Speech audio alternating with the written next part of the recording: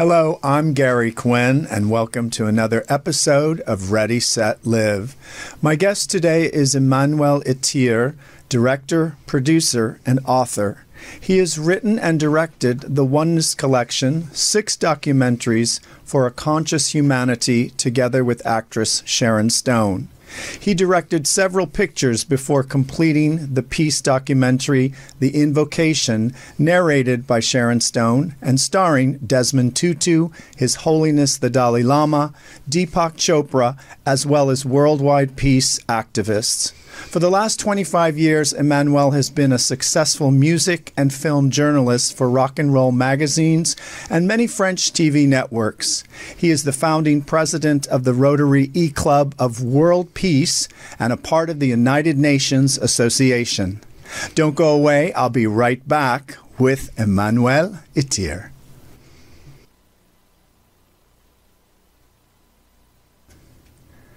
Welcome, Emmanuel. This is your second appearance. I'm so happy to have you back.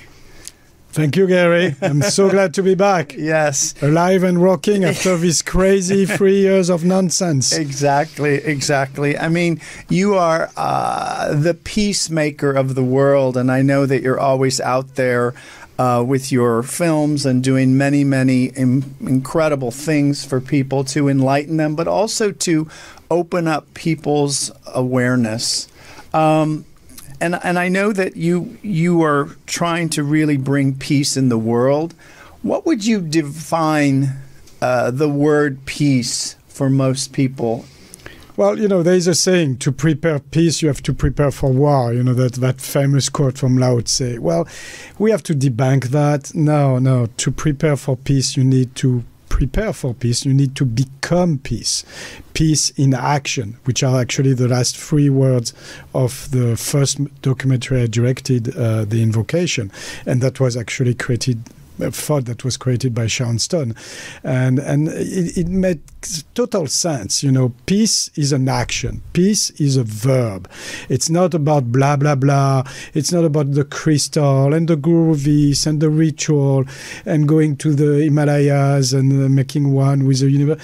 That's blah, blah. Enough of blah, blah. We need action. Show me you love me by your action. Don't say I love you. Say, do it. Do it.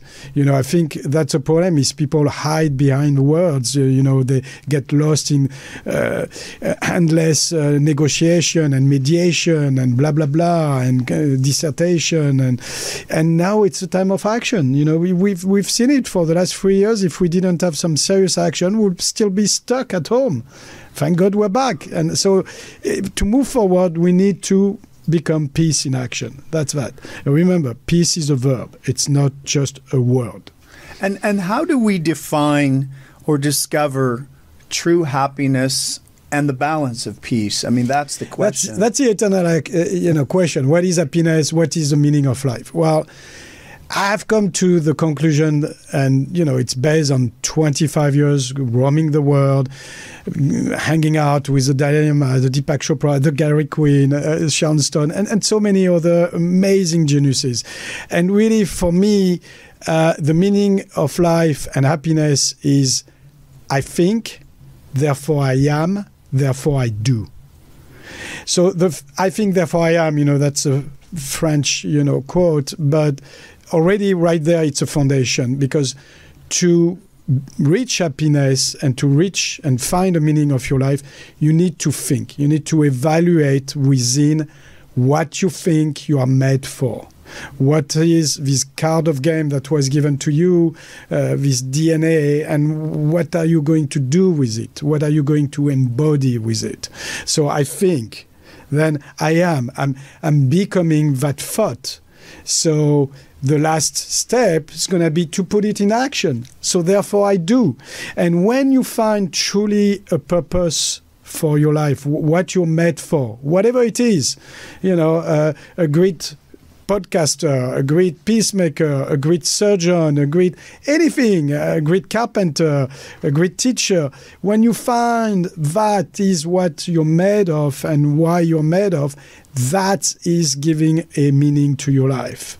And that is giving completion and oneness to your life. The reason why we have an existentialist crisis now and midlife crisis with so many people, and it can start at 15 and then you indulge in drugs and you might never get out of it, or it starts at 45 and you become these narcissistic creatures showing their butt all over the internet and you never get out of it. So midlife crisis can happen anytime, but it happens to people who have missed the point of their life, who have missed the meaning of their life.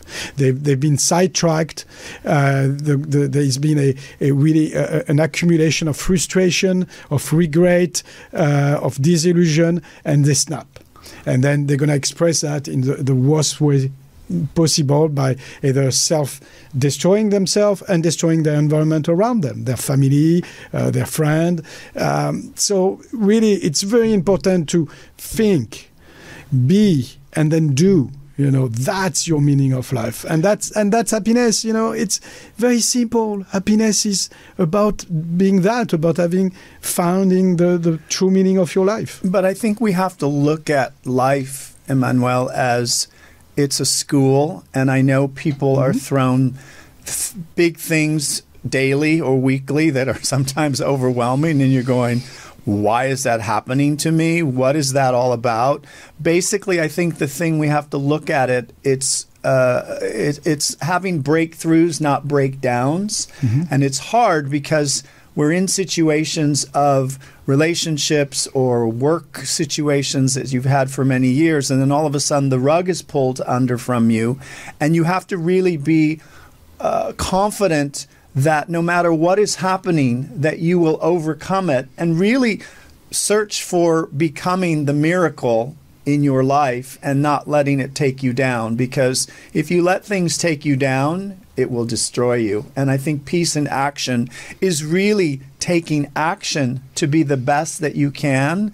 And you're a powerful person, Emmanuel. And I know you were running for president in France last year, and you'll do it again when it's time. But I think the thing that is important is that the films that you're making are all about what society is going through and what we've gone through. And your latest one, the last one, was Guns, Bombs, and War, a love story.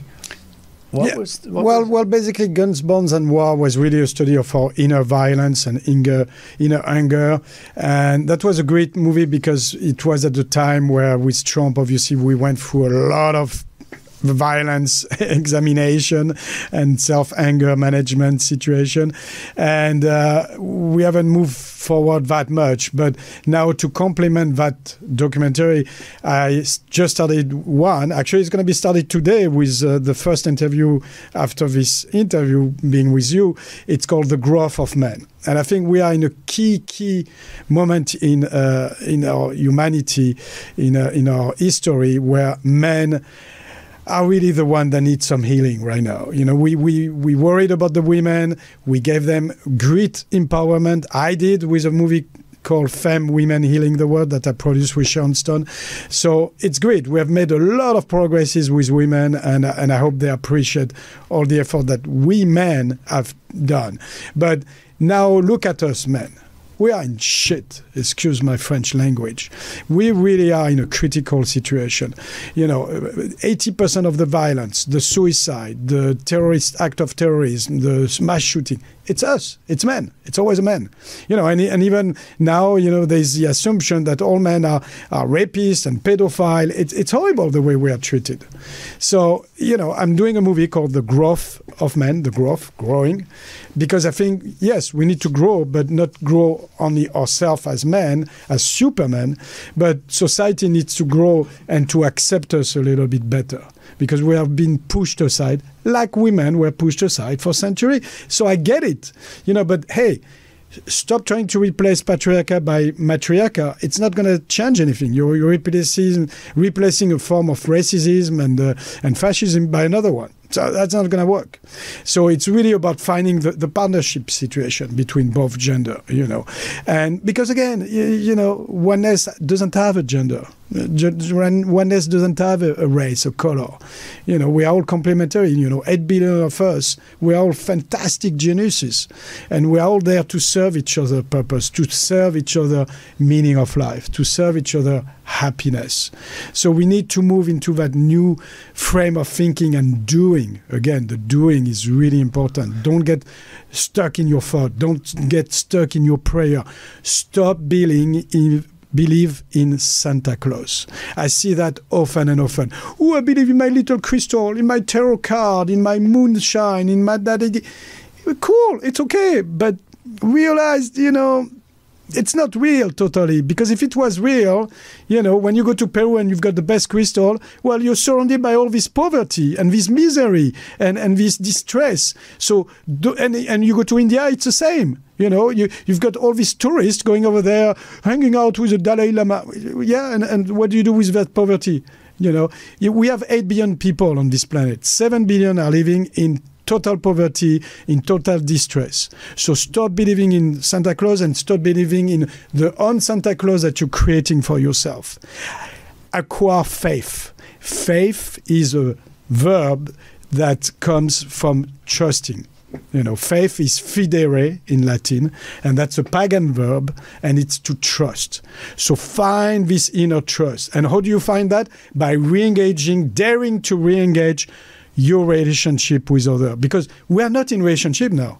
Nobody is in a relationship. We are narcissistically taking pictures of ourselves, guilty, I am the first, posting them. Look at me, look at me, look at me. Me, myself, and I. Me, myself, and I. Me, myself, and I. Okay, so we have a society of 8 billion me, myself, and I. Who's going to do the healing? Who's going to do the saving? It's me, myself, and we. I am because we are. I am because we are. So stop looking at your butt 24/7. And worse, stop begging for this attention. You're not going to get the real love. You're going to create an instinct, a predator instinct of people wanting to consume you, to sleep with you, to use your money. They're not there to love you. They are there to use you, to abuse you, to eat you raw. So wake up. And I think that comes to the full stop point of it comes down to love, self-love, because at the end of the day, that is all there is in the world. And I know you've traveled all over the world and seen so many things and people and poverty and different cultures. What has been the most shocking to you when you went to that country and you said, wow? Well, it's everywhere. Honestly, every country today is very alike, other than the language that's different, the accent, the food, the outside appearance of the people. But we are all in a love crisis right now. And there are two things. There is, I'm in love and I love. And the difference is very clear. When you say I'm in love, it's you believe in Santa Claus. You meet this young man and he's so fantastic. And because I live with my old husband, who's boring, with whom I've been with for 20 years, oh my God, it's such a brief affair. So I'm in love. Oh, he's fantastic. But no, you need to move to love. And when you love, you embrace the good and the bad in everybody. And right now, we're not in a society that says, I love. We're in a society, I want to be in love. Oh, I want to be in love. I want to be hugged. I want to be loved for myself. That's not love. That's fucking believing in Santa Claus again. Wake up, Santa Claus doesn't exist. What exists is each other love. And love is not perfect. Love is the imperfectness of perfectness. It's a good and the bad at once. It's a white and the black. It's a light and the darkness. It's oneness. So when I look at Gary and I say, I love you, it's because I know Gary for 20 years and I know the great thing about Gary, and there's a few things that flows like we all have. And I'm like, well, who cares? I'm focusing on the great thing. So that's a different. When you are in love, you're just infatuated. You're blind, like an idiot. Mm-hmm. When you love, you're in full consciousness. You're full aware of everything, the good and the bad. But you focus on the good because obviously the good helps moving forward. If you focus on the bad and on the flaws of each other, we're never going to stop poking at each other. Oh, look at him. He's got such a stupid accent. Oh, look at him. He dresses like an idiot. Oh, look at him. He's a bit fat. Oh, look at him. He hasn't invested in Bitcoin when he should have. Who cares? What's great about that man? What's great about that woman? Focus on the good. And I think it starts with each individual learning to love themselves first, because if you cannot love yourself first, you will be a reflection of everything around you that does not love you. And I think so many people in life all over the world are looking for just all the same thing. They just want to feel love. They want to be secure, but they have a false idea of what love is, or they don't know what love is in their country. It's a different analogy for each country. But would you say that how can people deepen our experience to change? What is the It's solution? very clear. You just said it. You know, you're talking about love yourself. Love yourself is an ego trap. Love yourself make you keep staying in this position of me, myself, and I. It's the illusion that if I love myself and I focus on myself, everything is solved. No, that's the trap. That's the ego trap. That's when you are not moving forward. Again, that's when you end up thinking only about yourself. So stop thinking about yourself and think about the other. Well, I am because we are. When you love yourself, you will reflect But that with others. not today in our society. Today in our society, the instinct is you have these legions of people who love themselves so much. That's all they do. They love themselves, and they are incapable of loving the others. They say they do it, but they don't. Yeah. It goes back to them all the time. You know, they don't. They keep it for themselves. They keep the money. They keep the love. They keep it for themselves. I see it all the time. Young people, older people, married couples, single people. We are living in a world, because of the construct of social media, have isolated us more than ever. You do a search on Instagram, all you see is beautiful men and women showing their butt. Constantly, look at me. I love so much myself. I've got this Botox injection. I'm the cutest of all. No, you're just one of the cutest of all. That doesn't exist, the cutest of all. Exactly. You know, so it's very important. Again, the awakening now is to move from the love myself to love the whole world. You know, and again, I am because we are. So realize that your happiness is not coming only from you. This is just the foundation. You know, it's like when people saying, "Oh, I'm a religious person." Oh, wow, you read the Bible, so suddenly you're religious. Yeah, that's a foundation. But then you have to put that in action. Correct. Once again, if it it's stays action. just a word, it's action. And action by act of love, not just word of love. Don't say only, I love you to somebody, but show them. Correct. Show them you're taking care of them. Show them you're paying their bill. Show them you're hugging them when they cry. Show them that you are their partner. Most people, they don't want to be in partnership. It's me, me, me, me, me, me, me. I see it all the time. I'm myself a victim of that. So, and I'm a guilty sometime of that too. Of course, you know, we're all victims and guilt parties at one point, you know. I know you've interviewed a lot of celebrities, political people around the world and in Hollywood and in different countries. Who has been the most difficult interview for you? And you know, Can again, you say? because by what I said that I don't like to focus on the negative, it's really hard because again, usually I forget as soon as I have a bad experience, I try to move forward. But sometimes it's hard. Sometimes I go in dark places and have dark thoughts about myself. Even so, I love myself. But to answer your question, couple of times I was, especially on the first documentary, because maybe I wasn't knowing very well what I was doing, you know, I approached certain individual, I don't want to mention name, but it was, I can say where it took place. I remember one place in Jerusalem, and we were doing the documentary on oneness, God, love, you know, and I go to this house where the gentleman was really an extreme East in his view, and I was with somebody on my side who was from the opposite religion. And that gentleman didn't want my friend to come in. That gentleman really just was so difficult because every time I was trying to be positive about the notion of oneness and how can we coexist together, he was saying, no. All these people, like your friend, they need to get out of Jerusalem. Nothing will work until they are all out. It was so disgusting. So for me, a difficult interview is not so much to try to get an answer from you, but it's to try to get a constructive, humanitarian-driven answer. It's sad to me, and thank God it's a minority of people, but they have a loud voice.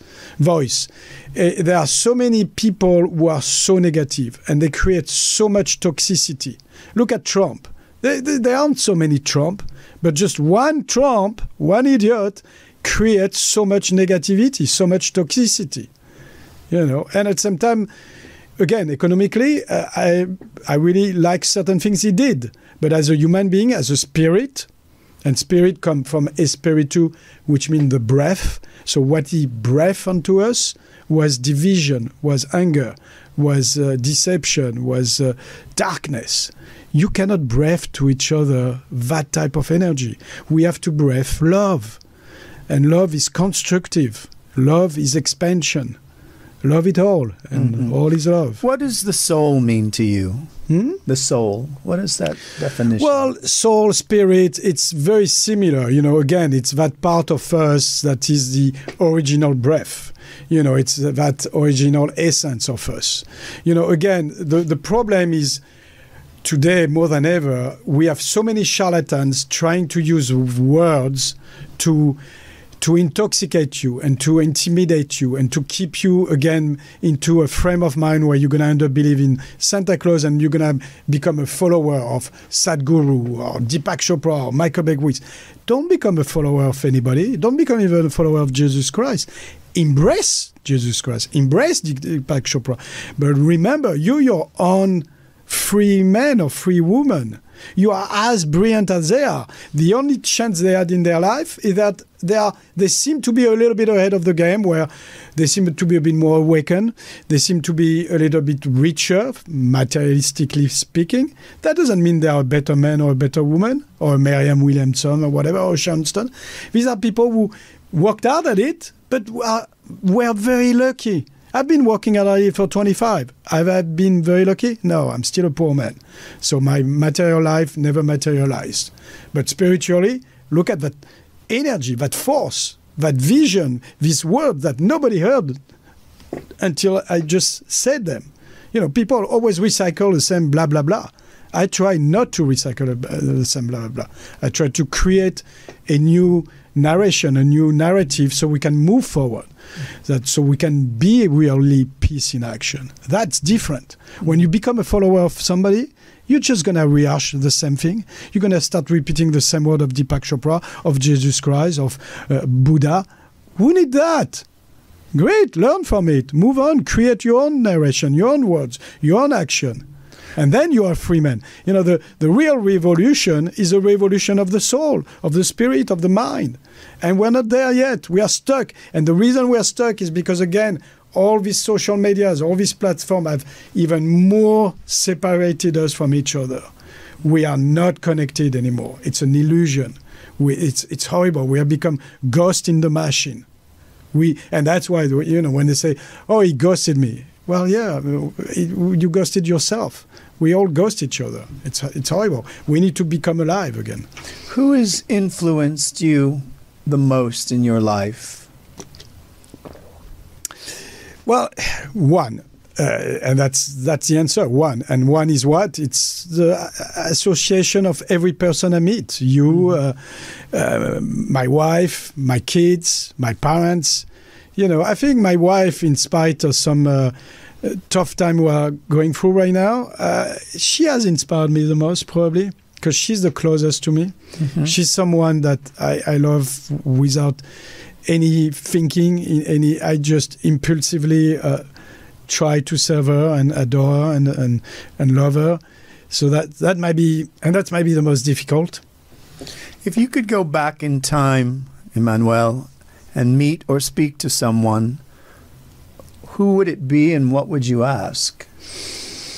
Good question. Well, I mean, I'm like everybody, I'm fascinated by big spiritual figures. So I would say definitely Jesus Christ. It's like, dude, you were a punk, man, and that's why you got crucified, because you walked the system, and the rabbis and the Romans and all the fascists, they didn't like that. That's really why you got crucified, because you dare to say, screw that stuff. I mean, are you kidding? Look at how you treat each other. We cannot be enslaved. We cannot live our life as slave. So I love to talk with a dude and go back and figure out and try to understand what he missed and why he got crucified. So that's one. I mean, I don't know. I mean, because I live in Hollywood, I always say, I love to hang out with Marilyn Monroe. She seems like it's somebody that know a lot about the dark history of America and the world, because she's been everywhere and slept with everybody. So good for her. I'm sure she has a lot of truth to talk about. And I love to talk about with you, Marilyn. It's like, what's going on in the head of all these guys, Correct. I mean, it's... That's two historical figures that are so opposite in terms of everything, and at the same time they join hips. Look, Christ was supposedly a lover of the thief, of the prostitute. Marilyn was super generous with everybody. She even married a crazy writer who was not particularly attractive. So it shows how much of an insane, beautiful soul she was, misunderstood, used, abused. It's so sad to me to see the waste of life, the life taken away from us so quickly and shortly. Look, Marilyn died at in her 30s. Jesus Christ supposedly at the same time. I say supposedly because we don't have really historical records. So, but still, it's like it's young life that were so rich, that had so much power, influence, understanding, love, and they were taken away from us. So I love to visit them and say, hey, what did I miss? What I didn't understand from you? What can we do better? Because it seems that right now we're still repeating the same sadness, the same sad story. I started my movies maybe 20 years ago now, my documentaries. And if you watch The Invocation, and you and I did a book about it, which was done really almost 20 years ago, you think we just did it. Correct. The world hasn't moved forward. It's the same crap. It's the same chaos. It's actually, honestly, more misery, more war, more distress, more suicide. Enough. Aren't you tired of dying? I am. So when are we going to wake up, stand up, action. unite, and live in oneness? Yeah. Become peace in action, please. Thank you, Emmanuel. It's so great to connect with you always. And if you'd like to find out more about Emmanuel, you can go to his website, which is posted above. And I wish you great success, great peace, continued just spreading the word. Amen. I love you, everybody. Just dare it. Become love in action. Not only peace, love. I'm Gary Quinn. Thank you for joining me today on this next episode of Ready, Set, Live. Until next time, stay well.